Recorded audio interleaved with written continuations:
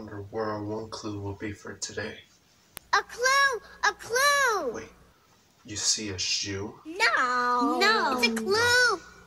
You see a clue. Wait, you see a clue? Where?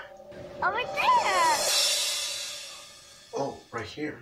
It's a yellow pawprint this time. Huh. Okay, well, you know what we need. Our handy dandy notebook, right.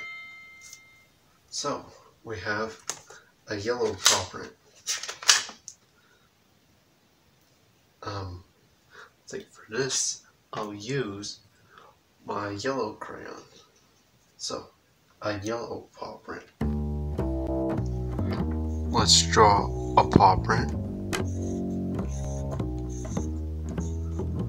and colored it in yellow.